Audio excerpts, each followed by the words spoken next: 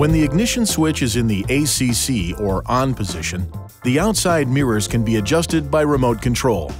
The outside mirror control switch is located on the armrest.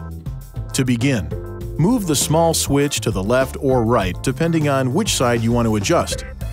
Using the larger switch, you can then move each mirror to the desired position. Once the mirrors are in place, return the smaller switch to the center position to avoid accidentally changing the mirror positions. If your vehicle is equipped with the reverse tilt-down feature, the outside mirror surfaces will turn downward to provide better rear visibility close to the vehicle.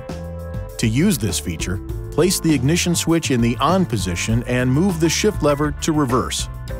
Move the smaller mirror control switch to the left or right, and both mirrors will turn downward. The mirror surface will return to its original position when any of the following has occurred. The shift lever is moved to any position other than reverse. The outside mirror control switch is set to the center position, or the ignition switch is placed in the off position. The outside mirrors along with the rear window glass can be heated to defrost, defog, or de-ice for improved visibility. Once the engine is started, push the rear window defroster switch. The indicator light on the button illuminates. The rear window defroster automatically turns off after a period of time. The rear window defroster can be turned off manually by pushing the defroster switch a second time.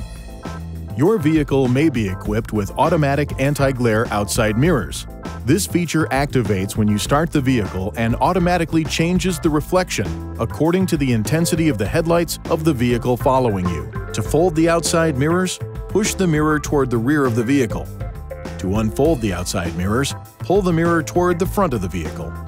Please see your owner's manual for important safety information, system limitations, and additional operating information.